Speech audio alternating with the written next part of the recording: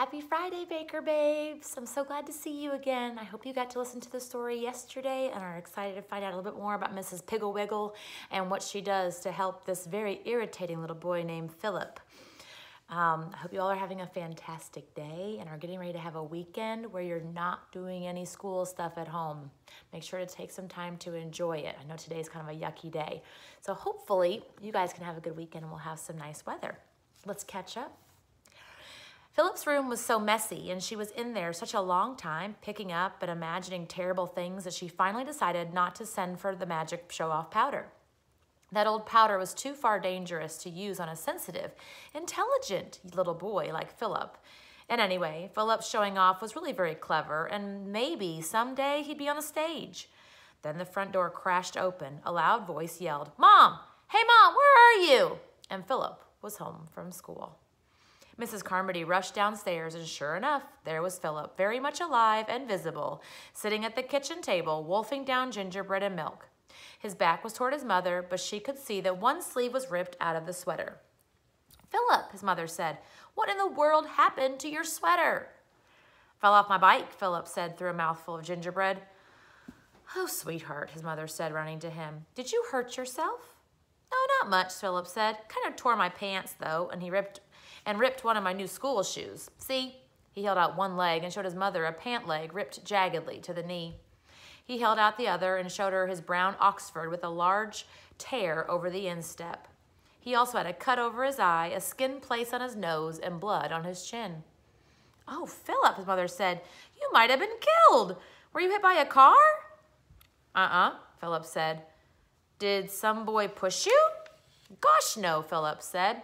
"Well, then what did happen?" his mother asked. "Oh, nothing." Philip drained his glass of milk. "Can I have another piece of gingerbread, Mom?" "Certainly," said his mother. "But first I want to know about the accident with your bicycle." "Well," Philip said, "if you really want to know. I was sitting in the basket of my bike, riding down Mission Hill backwards, singing Polly Wolly Doodle, and I saw the bread truck coming. And I guess I didn't turn soon enough, and I ran into the Wallace's iron fence, and I caught my shoe on the pedal and my pants on the picket, and I hit my eye on the handlebars, and I don't know what else happened. But boy, you should have heard the kids and that old bread man laugh." "No doubt," said his mother dryly. "Now you go upstairs, change your trousers and your shoes. Bring me the trousers to mend. Take the torn shoe down to Mr. Risotto and ask him if he can put a patch on it. And on your way home, stop at Mrs. Piggle Wiggle's, and because she has something for me. Do you know where Mrs. Piggle Wiggle lives?" "Sure I do," Philip said. "We play down there all the time. What's she got for you?" "Never you mind," said his mother. "Just don't forget to stop by there. Now scoot." A little after 5:30, Mrs. Carmody happened to look out the kitchen window and saw Philip coming up the drive, followed by a crowd of children. On his head, he was carrying a shoe. Balanced on the toe of the shoe was a small jar. Sitting on the jar was a little green frog. When Philip saw his mother's face at the window, he called out, "Hey, Mom, look it! Watch me. I'm going to jump over the wheelbarrow with all this stuff on my head." "Philip, don't!" cried his mother. Philip is a mess. Look at this kid. Also, I don't know how he doesn't get hurt more often.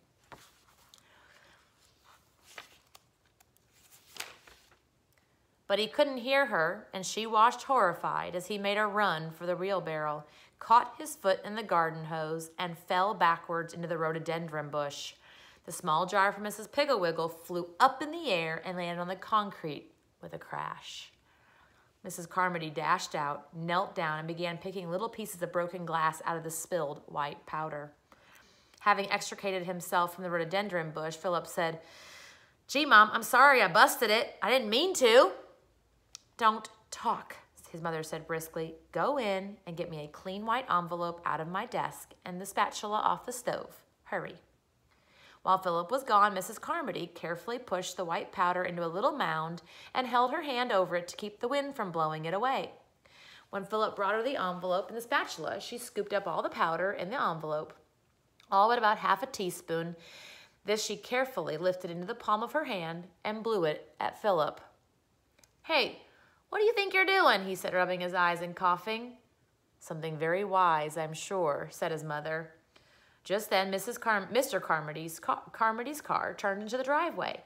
Immediately, Philip jumped up in the wheelbarrow and yelled, "Watch me, Dad. I'm going to stand on my head in the wheelbarrow. I'm going to stand on my head and say the alphabet backwards." Mrs. Carmody looked at the wheelbarrow, but it was suddenly empty. There was no one there. Not only that, but there was no sound either. Mr. Carmody got out of the car and said, "Where's Philip? Wasn't he here just a moment ago?" "Yes, he was," said Mrs. Carmody, smiling a secret smile. "Where did he go?" "Well, I want him to put the hose in that wheelbarrow in the garage," said Mr. Carmody. "I'll tell him," said Mrs. Carmody. "He should be back in a minute or so." She and Mr. Carmody went into the house and closed the kitchen door. Philip, quite red in the face from standing on his head in the wheelbarrow and hoarse from reciting the alphabet backwards and forwards, called after them, "Hey, Mom and Dad, look at me!" But they didn't even glance at him. They acted as if they didn't even hear him. "Hey, you kids, look at me!" he called to the children who had followed him home from Mrs. Pigglewiggle's. But nobody answered. They just turned and walked out of the yard. Slowly, he righted himself, climbed out of the wheelbarrow, and went into the kitchen. "How come you and Dad didn't watch my trick?" he asked his mother, who was busy at the stove. She said, "We didn't see you doing any tricks.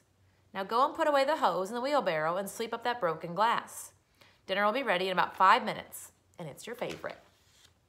"You mean frankfurters," hot dogs, "and baked beans and brown bread?" Philip asked. "That's right," said his mother. "Hot diggity," said Philip. Now you know why I like this book. Reaching into the broom closet, his mother took out the broom and dustpan and handed them to him. "Here," she said, very relieved that he was visible again. "Sweep that glass first." Philip took the broom, held it up over his shoulder, and began making loud, zoomy noises. "Hey, Mom," he yelled, "watch me, I'm a jet plane. Here I go for the takeoff."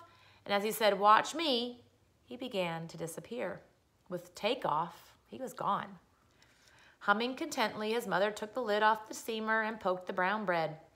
At dinner, he disappeared 3 times. The first time was when he turned his chair around, crouched down on the seat, and said, "Look at me, I'm a big gorilla in a cage. Toss me in a banana, somebody." He disappeared just after "toss me." Mr. Carmody almost jumped out of his chair. "Meg! Meg!" he yelled at Mrs. Carmody. "The boy's gone! There must be a trap door under that chair!"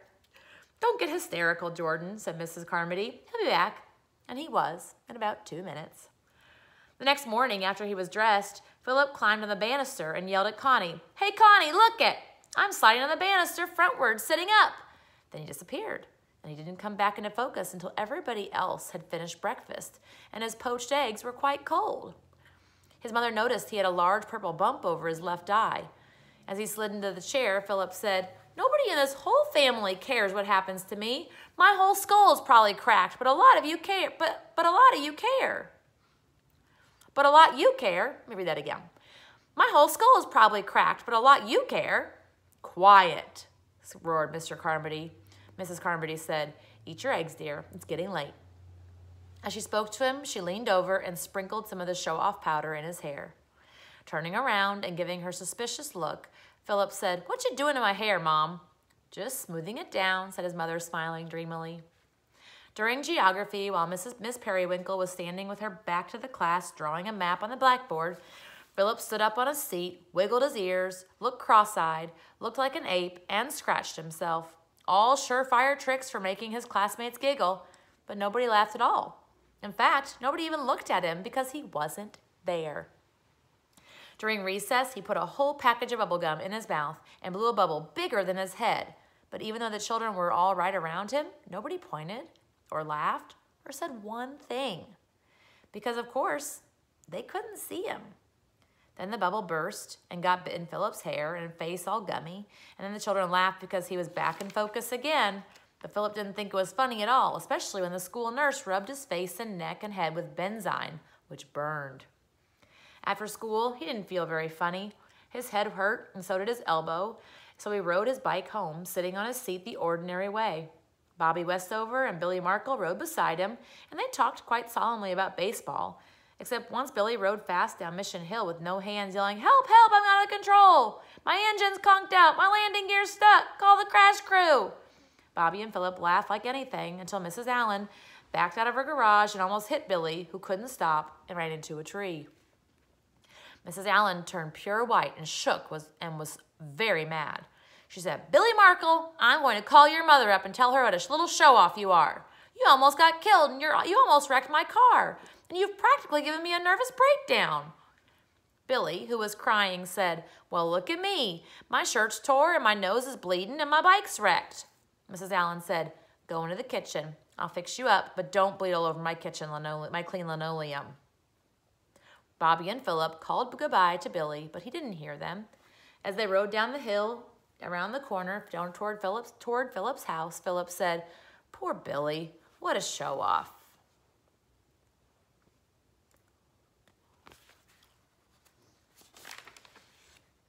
Chapter 2, The Crybaby Cure. I'm not going to read a whole lot of this, but I'll read a couple pages. Mrs. Foxglove was baking brownies.